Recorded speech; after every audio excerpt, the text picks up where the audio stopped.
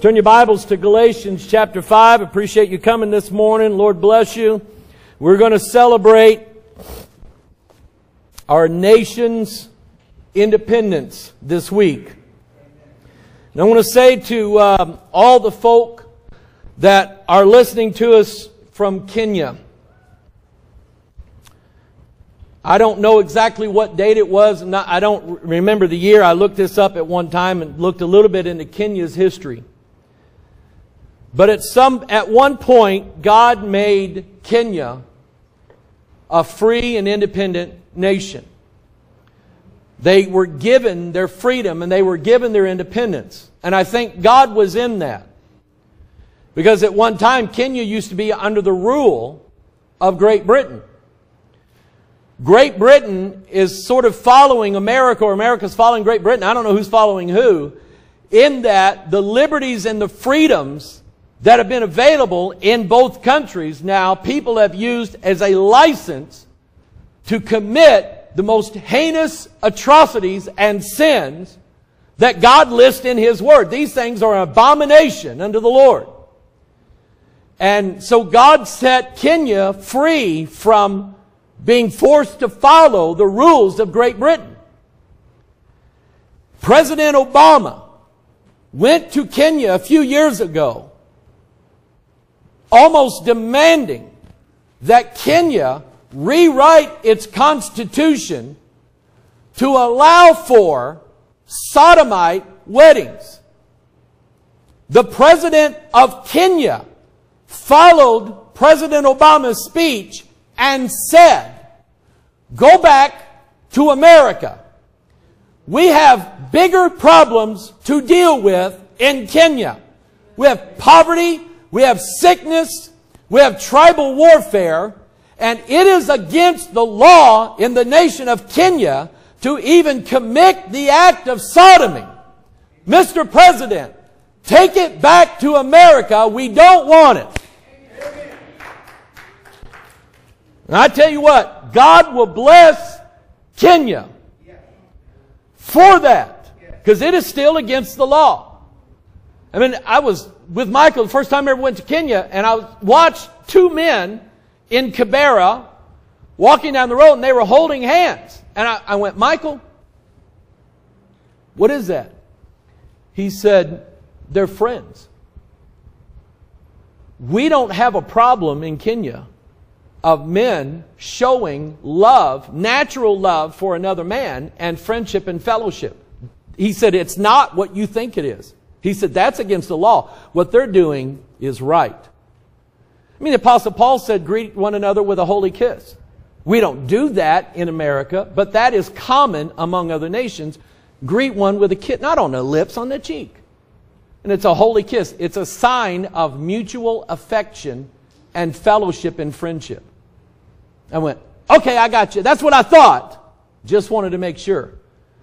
But it's illegal in Kenya to even commit the act of sodomy. While I was researching yesterday, I was going through some of the things, some of the statements made by some of our founders. I was reading about George Washington. While he was the general of the armed forces of the United States of America during the Revolutionary War, one of his officers was accused of attempted sodomy on another soldier. He attempted it on one of his own men. The officer was brought to trial, found guilty, and was released from the army with infamy, which is basically a dishonorable discharge. And he was literally, Wayne, they had a ceremony where they drum you out. If you've ever heard that expression, you'll get drummed out. They used to literally put somebody out in ceremonial fashion. As men played drums, they had that, whoever was guilty, forced out of the military for the crime which they committed. But now we live in a country where they have turned the liberties that were fought, bled, and died for into a license to sin. And I submit to you that our founders never intended for it to be that way. Amen. Galatians chapter 5. Read your Bibles. Verse 1. Stand fast, therefore, in the liberty wherewith Christ hath made us free, and be not entangled again with the yoke of bondage. I'm going to give you a little bit of history this morning and a little bit of scripture this morning. We're going to go over the Declaration of Independence, how it was framed, what was in the mind of the men who decided to stand against King George III in Great Britain, risking their lives, their fortunes, their posterity, putting it all on the line for the sake of being a free people. And I submit to you this morning that liberty and freedom is a gift of God alone. If God gives it to a people, it is a gift. Maybe they don't deserve it. Maybe God sees that they'll do something good with it. At one time, that liberty that was given to us in this country was a liberty to follow Jesus Christ alone. Now, I'm not going to ask you to say amen, but every now and then, I think you ought to. All right. Let's go to prayer. Heavenly Father, I pray, Lord, that you bless this church service. Father, we need to pray for our country. This morning, in St. Louis and around the world, the sodomites are flaunting their sin in your face. You said in your word they declare their sin is Sodom, they hide it not. And Father, we understand that the heinousness, the wickedness that is on display this morning is the result of a nation forgetting who their God is. And Father, my prayer for my children and my grandchildren and my great-grandchildren is that they would have the blessing of living in a nation that honored Jesus Christ and not be raised in a nation that flaunts its sin the way is what's going on this morning. Father, I ask for your help preaching this message. I pray, dear God, that you would open up our hearts and give us understanding, Father, of how far we've gone away from the Declaration of Independence. Father, bless this service, bless the message, we pray in Jesus' name. All of God's people said. I had planned this morning, I've done this before, of reading the Declaration of Independence. Just for time's sake, I'm going to forego that, but I am going to read the last portion of it and what it was. If you're not aware of what July 4th represents, then I'm going to share some things with you this morning. We were intended to be a nation that was free from the bondage of King George in Great Britain and free from the bondage of being forced into a religion by way of the Church of England and the Church of Rome, being forced into a religion whose ideas and practices were against Scripture and were against the beliefs of the people who followed the Word of God. We do not want a state-regulated religion in any way, shape, or form. We do not want the government to tell us in our churches what we can and cannot speak for or against. So here's what they wrote. In every stage of these oppressions, we have petitioned for redress in the most humble terms. Our repeated petitions have been answered only by repeated injury. If you remember, the King of England hired Hessian soldiers as armed thugs against the people in the colonies. As of that point, he abdicated his right to rule over those people. So they said, a prince whose character is thus marked by every act which may define a tyrant is unfit to be the ruler of a free people. Nor have we been wanting in attentions to our British brethren. We have warned them from time to time of attempts by their legislature to extend an unwarrantable jurisdiction over us. We have reminded them of the circumstances of our immigration and settlement here.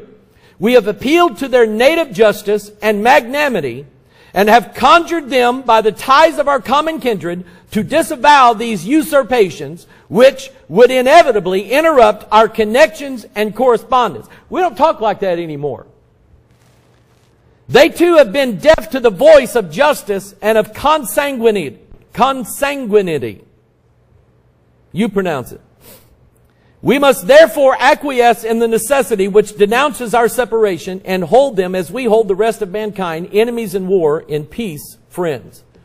We therefore, the representatives of the United States of America and General Congress assembled, appealing to the Supreme Judge of the world for the rectitude of our intentions, do, in the name and by authority of the good people of these colonies, solemnly publish and declare that these united colonies are and of right ought to be free and independent states. You know what that means? That if the people of the state of Missouri don't like what Washington, D.C. goes by, we don't have to follow it. I still believe in, who said that's correct? I still believe in states' rights. And under Obama, if he wanted to push new gun laws, I say we don't follow them. Because if they push that, they're going to push laws that will prohibit us from preaching against sin. And I'm here to tell you this world and this nation is full of iniquity. And it's on display this very morning. In St. Louis right now, hundreds of thousands of people have gathered to flaunt the act of sodomy in the face, number one, of the people of the state of Missouri, number two, the face of God Himself.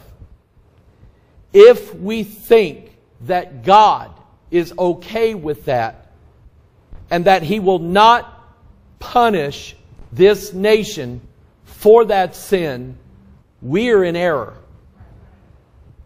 We're in grave error. So he said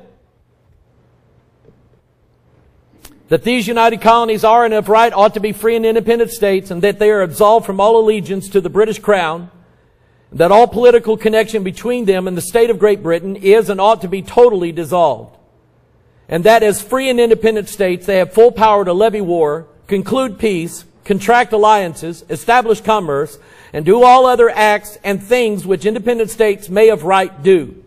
And for the support of this declaration, with a firm reliance on the protection of divine providence, we mutually pledge to each other our lives, our fortunes, and our sacred honor. Many of the men who signed the Declaration of Independence, several of them lost their life.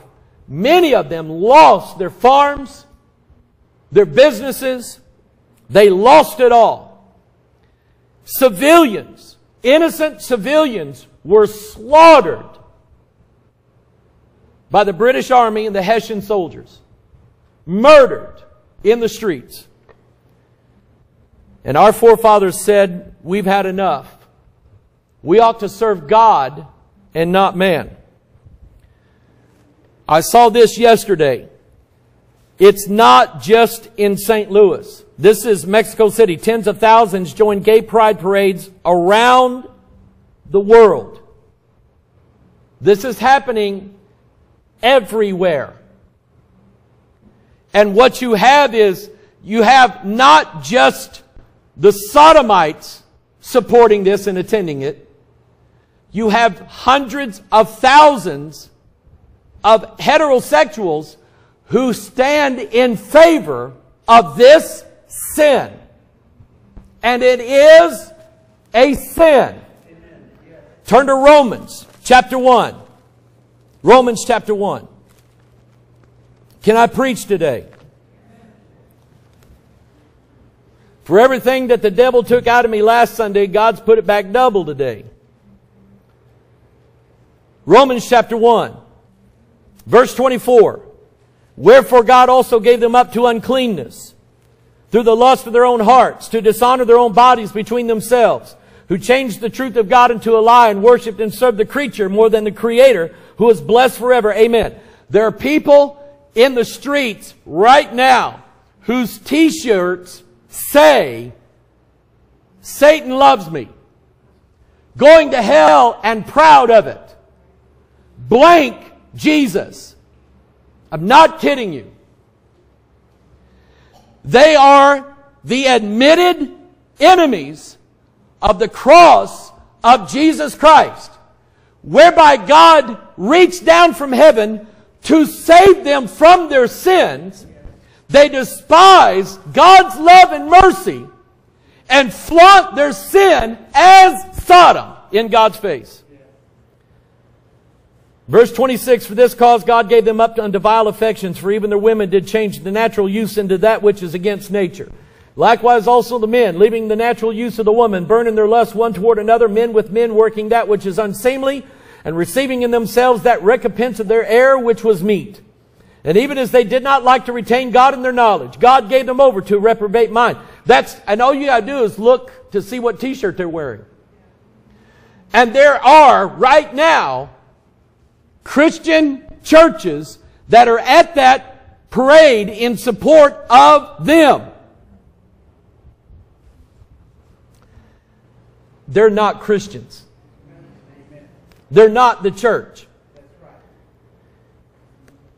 Even as they did not like to retain God in their knowledge, God gave them over to a reprobate mind to do those things which are not convenient, being filled with all unrighteousness, fornication, wickedness, covetousness, maliciousness, full of envy, murder, debate, deceit, malignity, whisperers, backbiters, haters of God, despiteful, proud, boasters, inventors of evil things, disobedient to parents, without understanding, covenant breakers, without natural affection, implacable, unmerciful, who knowing the judgment of God, that they which commit such things are worthy of death, but not only do the same, but have pleasure in them that do them.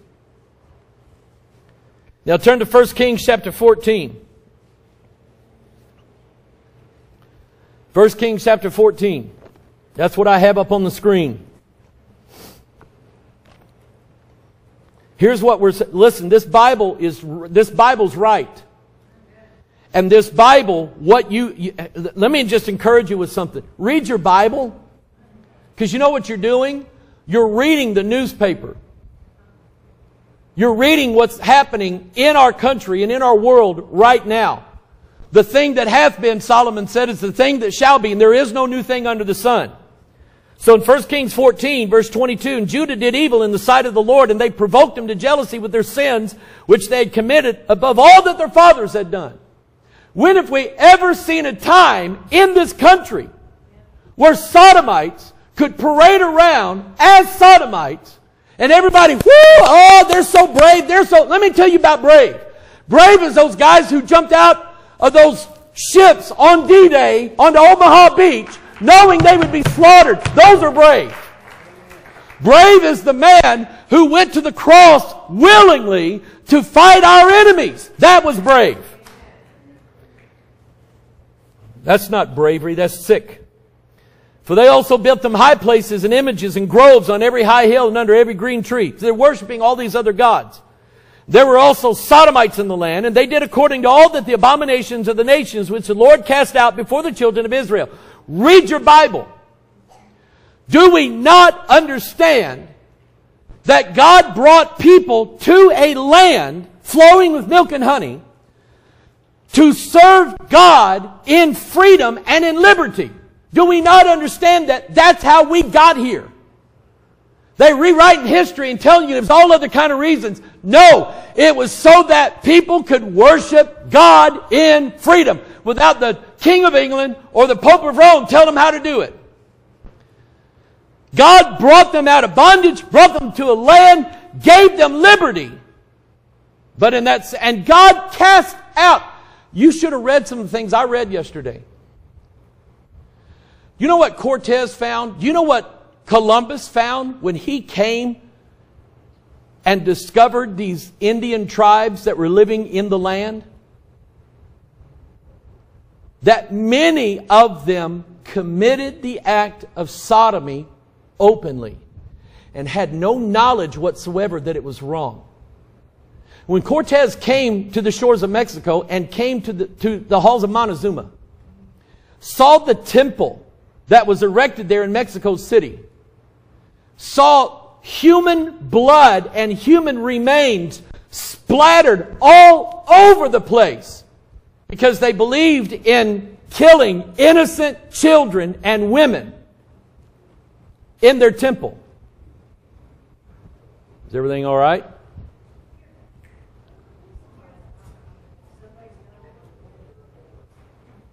All right. Father, watch over us. Bless us in this church. Keep us safe, we pray in Jesus' name. All of God's people said. God cast His people out of that land. Did He not?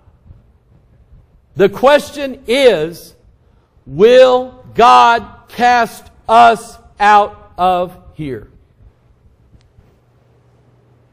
Who knows what could happen?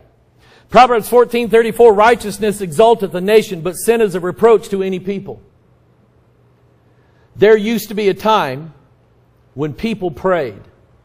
Families prayed. There used to be a time before television that people read their Bible. Instead of filling their minds with the sewage that's on TV. Can I get an amen out of somebody? Now, I'm going to just give you some of the ideas behind the men who signed and formed the Declaration of Independence. I read so much yesterday, and I had a bunch down, had way too much. I thought, man, I got to whittle this down. Charles Carroll wrote on November 4th, 1800 to James McHenry. James McHenry was a signer of the Constitution for whom Fort McHenry was named. Listen to what he said. Without morals, a republic cannot subsist on any length of time. Without morals, we cannot have a republic. You know what a republic is? This country is not a democracy. It is a republic. It means that we have the liberty to vote for representatives who represent us. And you're wondering why our politicians are selling out? It's not because of the politicians. It's because the people are evil. Look at what was said. Without morals, a republic cannot subsist any length of time. They therefore who are decrying the Christian religion, whose morality is so sublime and pure, which ensures to the good eternal happiness, are undermining the solid foundation of morals, the best security for the duration of free government. This man was right. We cannot last as a free people if we use the liberty to cry out our sins against God. Cannot happen. Let me show you what was in the Pennsylvania Constitution. Remember, Pennsylvania, founded by William Penn, was a Quaker state.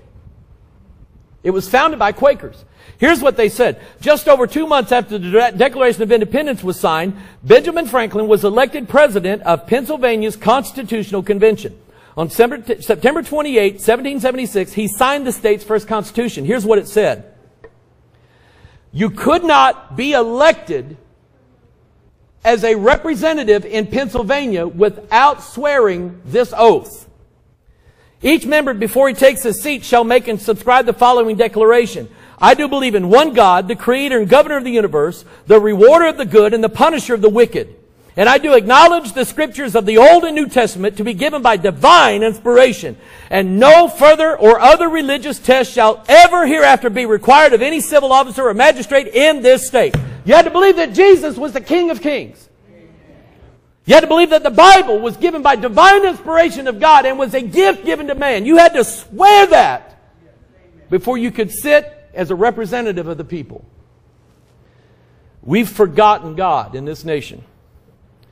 This picture of George Washington. I'm here to tell you that painting is true and a true exhibit of the man who led our nation against evil forces. As I'm giving you this, I want you to think now of the enemies of the state. Enemies of the nation of Christian people who are still in this country. Remember, we just sang a song, "This world is not my home." Yes, I am a citizen of the United States of America, and I love my country. I'm not so happy with my government. But I love my country. I don't want to live anywhere else. I am also a citizen of Jerusalem above, which is free.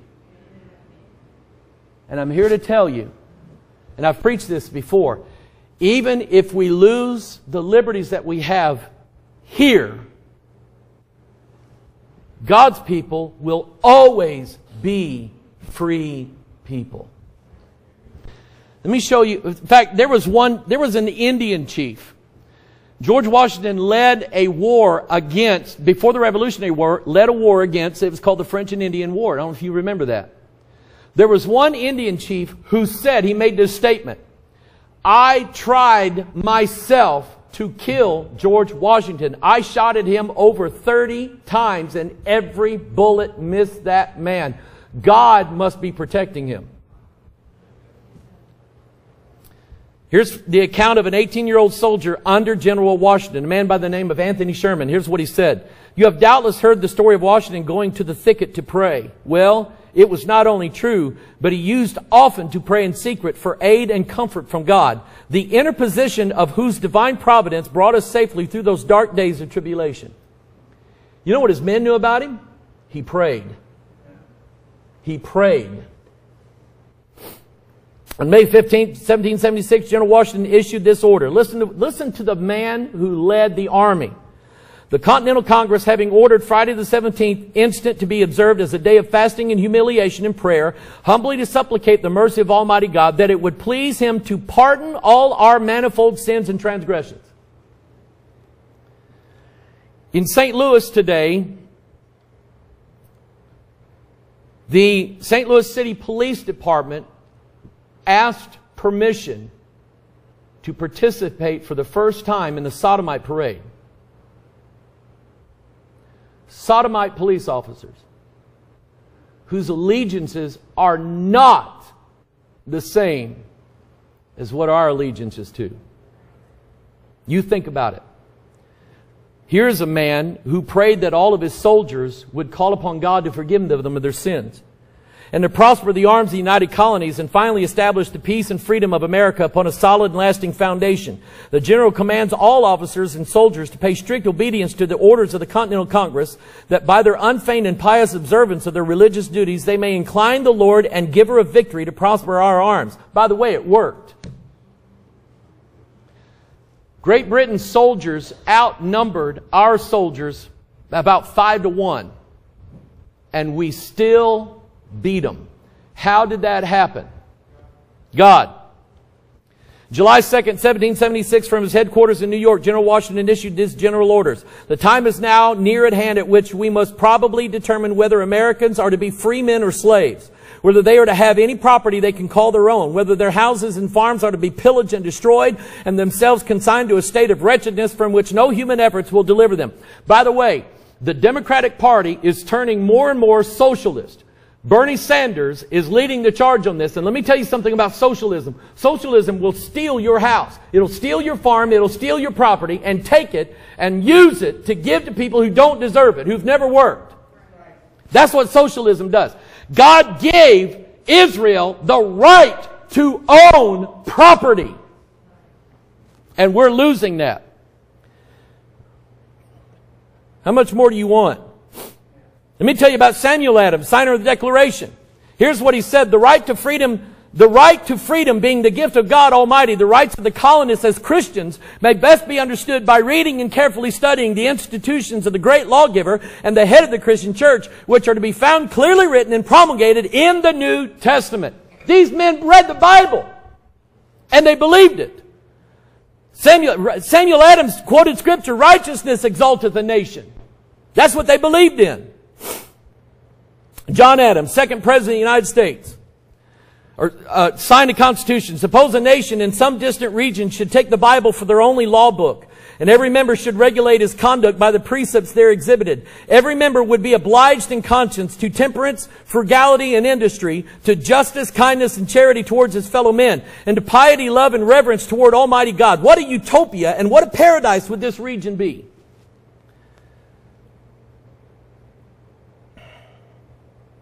Turn to Psalm 35.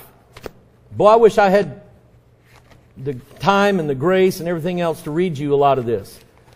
I'm a student of history. I'm a student of American history. By the way, I didn't finish what I was saying to the Kenyan people.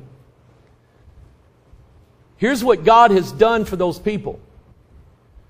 Yes, Great Britain took over the land of Kenya and made it a colony of Great Britain. But let me show you the providence of God in that. When the British moved in, they settled that area. What they brought with them, number one, was tea. And they drink tea in Kenya. When we hold meetings over there, they'll stop and they'll say, "Brethren, it is time for us to take our tea." They sit down like British people and take tea and eat biscuits. Not American biscuits, you know, little cookies we call them. But they take their tea, so they brought tea. They brought a republican form of government to the Kenyan people, and that's basically what they established when Great Britain left. They also gave the gift to the Kenyan people of the English language. We're being listened to right now by people who can understand English and read the greatest book ever given to mankind, the King James Bible. God loved the Kenyan people and others. Now, I won't talk about Western Africa that was settled by France. They're not nice people. But where the British settled and left English, those people can read the King James Bible. Now, let me read to you this, and I'm going to get to the message. Seriously. October 11, 1798, President John Adams stated in a letter to the officers of the 1st Brigade of the 3rd Division of the Militia of Massachusetts. Listen to what he said. "We have no government armed with power capable of contending with human passions unbridled by morality and religion." Religion and Christian religion is necessary among a free people to bridle their lusts. The teaching and preaching that there is a just God who punishes sinners is a necessity among a free people. That's what he said. Avarice, ambition, revenge, gallantry would break the strongest cords of our Constitution as a whale goes through a net. Our Constitution was made only for a moral and religious people. It is wholly inadequate to the government of any other. And he was right. Now, on September 7th, 1774, John Adams wrote to his wife Abigail describing the effects of the prayer which opened the first session of the Continental Congress. It could be said that right here was the seeds of the Declaration of Independence. Right here. So you got your Bible open to Psalm 35. Let me read this. John Adams said, when Congress met, Mr. Cushing made a motion that it should be opened with prayer. Accordingly, the next morning, Reverend Mr. Duché appeared and read the 35th Psalm. Now, we're going to go through that here in a minute, but I'm going to read you the effects of it. John Adams said, "I never saw a greater effect upon an audience. It seemed as if heaven had ordained that psalm to be read on that morning." How many of you have ever had that happen, where you just open up to the Psalms and it just seemed like heaven wanted you to read that psalm that day? Let me hear God's people say amen. He said, "I never saw a greater effect." After this, Mr. Duché, unexpectedly to everybody, struck out into an extemporary prayer. Do you know what that means? He prayed without reading it. And he said, "which filled the bosom of every man present. I must confess, I never heard a better prayer or one so well pronounced." And I believe that right here, the seeds of the Declaration of Independence were sown 2 years before it happened. Now, when you read Psalm 35, you'll find out why. Now, as we go through this, I want you to think about who your enemies are. Number one, our enemies are all the people who've gathered up in St. Louis. That is by their own statements. They despise Bible Christianity and anybody who says that their lifestyle is immoral. And we say it. You see, it's not just, you need to understand something, how God sees it. Sodomy is not the beginning of immorality. Sodomy is the fruit of immorality. You know what built that fruit? Playboy magazine. Hugh Hefner. And all the pornography that began to flood American homes for the last 60, 70 years. Am I joking? The immorality of males and females in this nation has resulted in the sin of sodomy. It's the fruit of the vine of Sodom that has grown in this country. When Jesus taught the parable of the wheat and the tares, I believe it is beginning now to be able to see the difference between who is the wheat and who is the tares. My friends, my brothers and sisters, listen to your preacher. The grace of God must bridle your intemperance. You know what those words mean? May the grace of God choke out your sins instead of your sins choking out the grace of God. One or the other is going to happen. So our enemies are gathered up there in St. Louis. Our enemies are in this town who despise the preaching of the gospel. Our enemies are even in churches having services this morning, decrying and despising the preaching of the gospel of grace. And anybody who says fornication, adultery, sodomy, that's a sin. Then our enemies are nations around us who hate us and despise us. The question is, will God let them have their way inside of our country? If we keep snubbing our nose at God, He'll have to, or He'll apologize to Sodom. And then our enemies abide in our own flesh. Lust of the flesh, lust of the eyes, pride of life. Now keep that in mind as we read Psalm 35. You have your Bible open, say amen. Because I don't put it on the screen for you. It's too much. Plead my cause, O Lord, with them that strive with me. Fight against them that fight against me. And let me tell you something. The Sodomites are so vicious in their hatred. They will resort to killing if they are allowed to do so. I promise you, that day's coming. Take hold of shield and buckler and stand up for mine help. Now think about the Continental Congress meeting in 1774, hearing this scripture read to them. Draw out also the spear and stop the way against them that persecute me. Say unto my soul, I am thy salvation. Let them be confounded and put to shame that seek after my soul. Let them be turned back and brought to confusion that devise my hurt. Let them be as chaff before the wind, and let the angel of the Lord chase them. Let their way be dark and slippery, and let the angel of the Lord persecute them.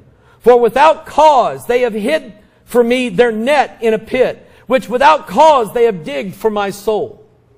Let destruction come upon him at unawares, and let his net that he hath hid catch himself. Into that very destruction let him fall. And my soul shall be joyful in the Lord. It shall rejoice in His salvation. All my bones shall say, Lord, who is like unto thee, which delivereth the poor from him that is too strong for him? Yea, the poor and the needy from him that spoileth him. False witnesses did rise up. They laid to my charge things that I knew not. That may be for somebody here today, or somebody listening to me.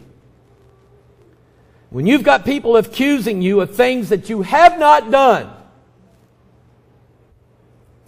Verse 13, but as for me, when they were sick, my clothing was sackcloth. You know what that means? I prayed for them. I wanted God to bless them. I humbled my soul with fasting, and my prayer returned into mine own bosom. I behaved myself as though he had been my friend or brother. I bowed down heavily as one that mourneth for his mother. But in my adversity they rejoiced and gathered themselves together. Yea, the abjects. You know what that word means? It's related to the word reject.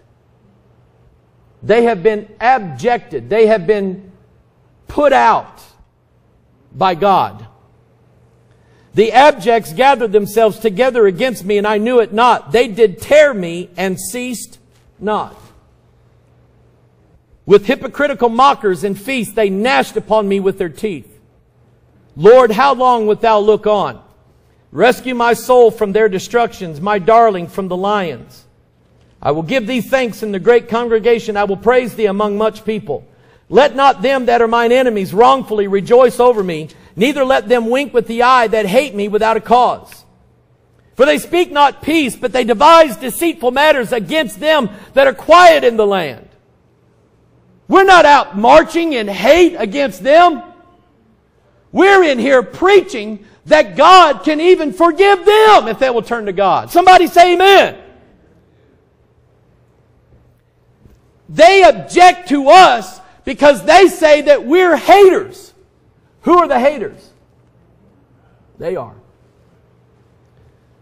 Yea, they opened their mouth wide against me and said, Aha, aha, our eye has seen it. This thou hast seen, O Lord, keep not silence. O Lord, be not far from me. Stir up thyself and wake to my judgment, even unto my cause, my God and my Lord. Judge, listen to this now. This is for you.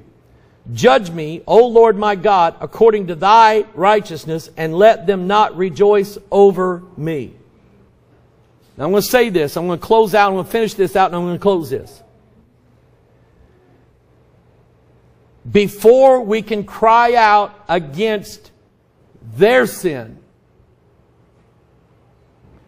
we must cry out to God over our own.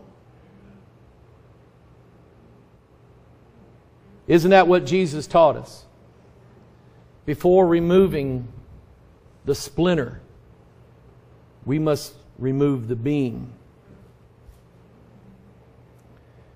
Before we stand in right... See, look at that verse again. Judge me, O Lord, my God, according to thy righteousness. Not mine, his righteousness. And the message is we all fall short of the glory of God. All have sinned and come short of the glory of God. It takes forgiveness, repentance, salvation to those who will ask for it. Let them be ashamed, verse 26, and brought to confusion together that rejoice at mine hurt. Let them be clothed with shame and dishonor that magnify themselves against me. Let them shout for joy and be glad that favor my righteous cause. Yea, let them say continually, let the Lord be magnified, which hath pleasure in the prosperity of his servant. And my tongue shall speak of thy righteousness and of thy praise all the day long. Amen. Now I want to ask you, I just want you to think about something. I hate saying stuff like this. I don't like preaching stuff like this. The sodomite agenda is not going away. The wickedness that exists in this country is like leaven. And it has leavened most of this nation. It has taken over the public institutions. Has it not? Has it not taken over our politicians and our leaders and our judges? Does not even our own police forces participate in their wickedness? Has that leaven not also taken over the churches in this country. The churches that still believe the old book are few and far between. Back in the 80s, Jerry Falwell led what he referred to as the moral majority. And he was hated for that. He was despised for that. Here's my question. Could we ever say in America now that there even is a moral majority? I don't believe so. So you have to think about, you have to sober up and you have to think about the issue. What's going to happen? How long is God going to allow this to go on? While Christian people strive to remain Christian people, will we not be afflicted for righteousness' sake? Will they not try to consume us and destroy the preaching of the gospel in this country? We know they despise it. We know that we are their target. That's why they're parading today. They're parading against the Bible-believing church. Can I hear God's people say amen? Because really, that's all that's left to stand in opposition to their sin. Is it not?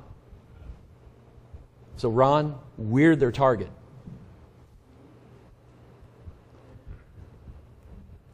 If at some point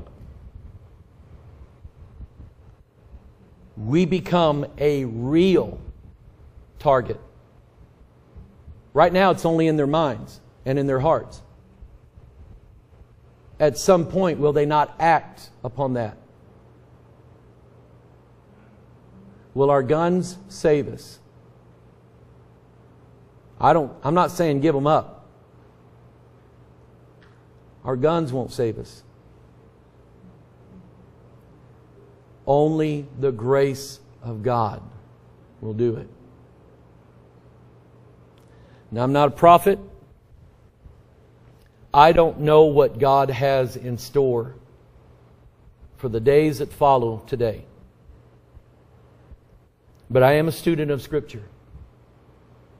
And I know what God has done. Turn one more place and I'm going to let you go. Bear with me. The book of Jude.